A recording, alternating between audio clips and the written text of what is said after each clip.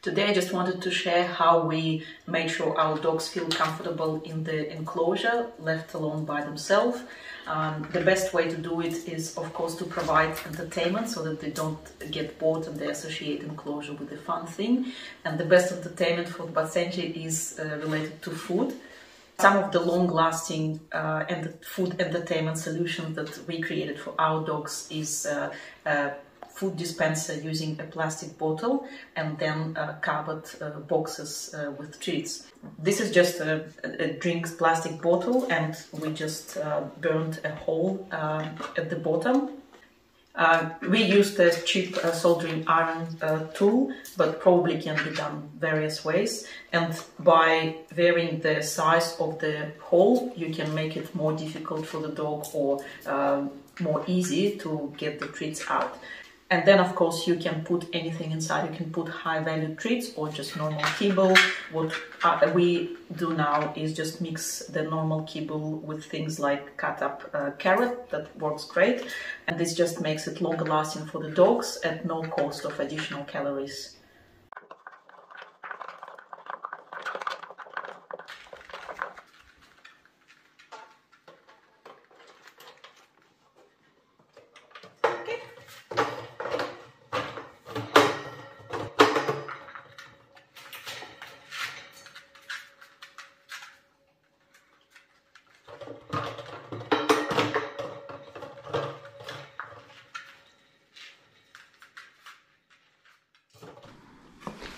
I take a box and then I put a smaller box inside it so that I can put some treats in the smaller box. And then you can see the amount of treats I'm using is really, really small, but it can last for a long time because I'm going to redistribute it across all the different packaging and pack it in the box and let the dogs tear the stuff away and slowly find the treats. So I'm using a bit of a packing paper. These are great tubes from the toilet paper, different food treat dispensers, some plastic packaging, whatever I have at hand I use.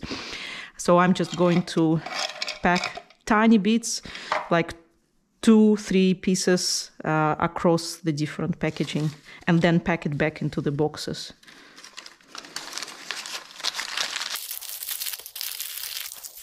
And then I can put stuff inside another package just to add to the fun.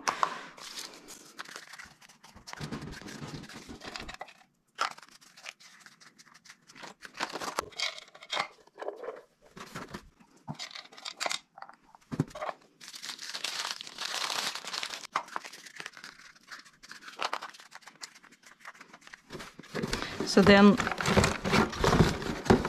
I close the smaller box like this, just overlapping the flaps, and then I close the bigger box.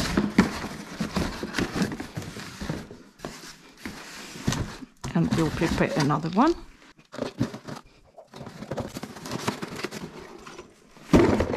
And we're ready to go. Wait.